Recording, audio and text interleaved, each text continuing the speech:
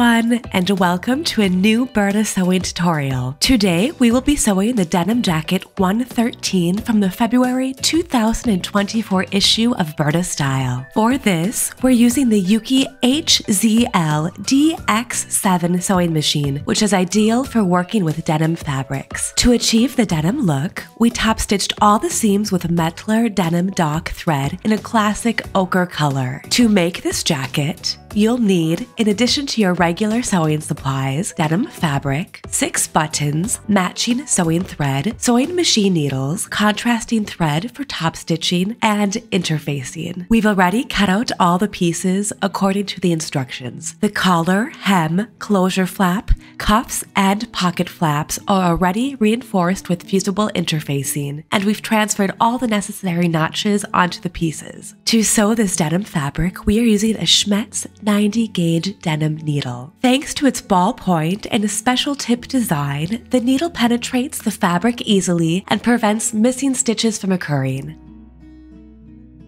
Let's start sewing the pockets. First, place a reinforced placket over an unreinforced placket right sides together. Stitch along the side and bottom edges, securing the beginning and end of the seam with back stitches. Trim the seam allowances and cut the corners diagonally. Turn the pocket right side out and press, then top stitch tightly with contrasting thread. Repeat the process for the second pocket. Neaten the upper edges of the middle front pieces and the lower edges of the pockets. Press the top edge of the front piece inward and tightly stitch it from the outside. Then place the middle front piece right sides together, making sure the joining lines match up with the pocket. Stitch along the side edges of the pocket and the marked lines on the front piece. The bottom edge of the pocket should be stitched tightly. Pin and sew all the front and back separating seams. We are using Metler denim dock thread for all the seams and top stitching. The polyester structure of this thread makes it particularly resistant while ensuring optimal elasticity. Plus, the cotton sheath gives the thread a textile look and it helps expel heat from the needle during sewing. The special makeup of this thread makes it ideal for durable denim seams. Now, neaten all the seam allowances, then press them into the front or back middle piece. Then top stitch the separating seams. We are using the Schmetz twin denim needle to create perfectly parallel double seams. It guarantees professional double seams in one go. With a thickness of 100, it's perfect for denim and top stitching through multiple layers of fabric. For the double needle, use 2 spools of thread as the upper threads. The lower thread forms zigzag stitches on the back. And don't forget to test the thread tension on a scrap piece of fabric beforehand. Now you can top stitch all the double stitched seams with contrasting thread. Next, place the flaps between the crossing lines on the lower edge of the front collar and pin them in place.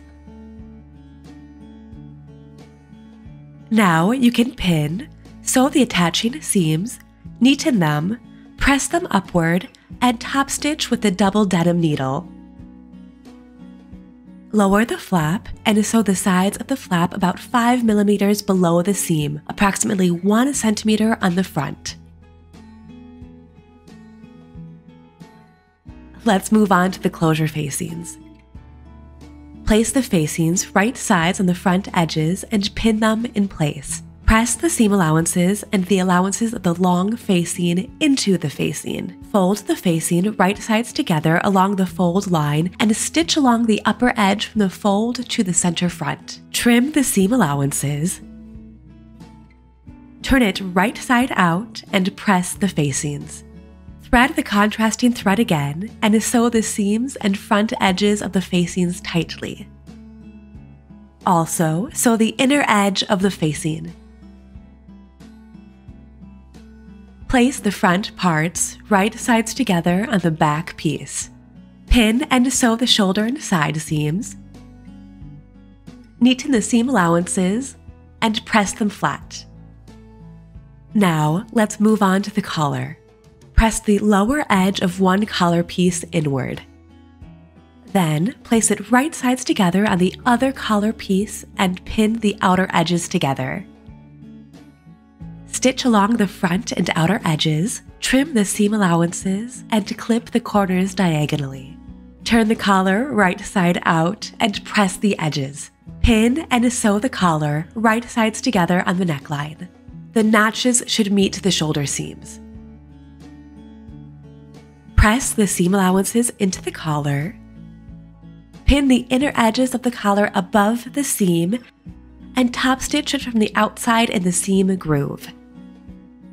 Sew the collar tightly once, then again next to the seam with contrasting denim thread.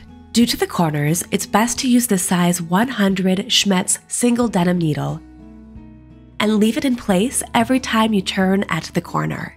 We are also using the stronger needle for all the other top stitching because we need to sew through several layers of fabric. Now, let's move on to the belt. Pin it right sides together on the lower edge of the jacket. The seam allowances extend past the front edges. Stitch the belt tightly. Press the seam allowances and the allowances of the other side of the belt. Fold the belt along the fold line outward and sew the ends of the belt to each other. Turn the belt right side out. Press the edges and pin the inner edge of the belt above the seam. Now sew the belt all around with contrasting thread. Next, let's tackle the sleeves. First, neaten the seam allowances of the back edges of the sleeves. Press the seam allowances under the placket inward and stitch them tightly. Now you can close the upper sleeve seams up to the slit notch. Secure the seam ends with back stitches. Press the seam allowances into the front of the sleeve. Reinsert the Schmetz double denim needle and first sew the front edge of the slit with contrasting thread. Then sew the rest of the back seam of the sleeve from the slit upward and secure the seam ends with back stitches.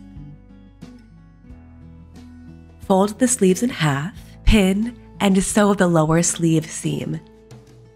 Neaten the seam allowances and press them flat. For the gathers, sew 2 parallel lines with the widest stitch width. Pull the gathering threads until it is the size of the wrist width and not the thread ends. Press the seam allowances from the inside of the cuff inward. Pin the other long side of the sleeve right sides together on the lower edge of the sleeve. The sleeve allowances extend past the slit.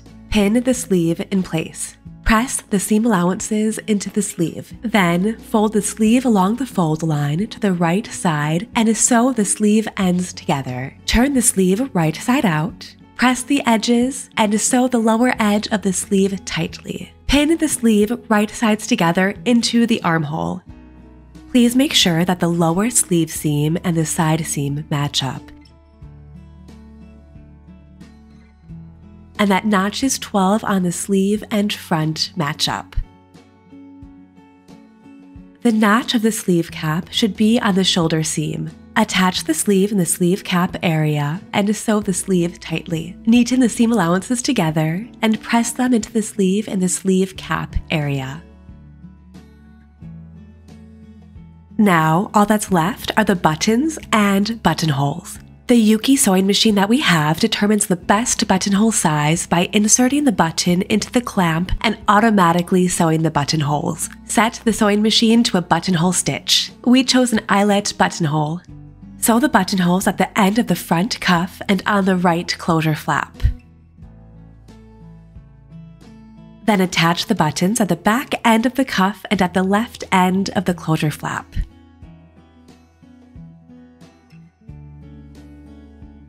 And that's it! Your denim jacket is finished!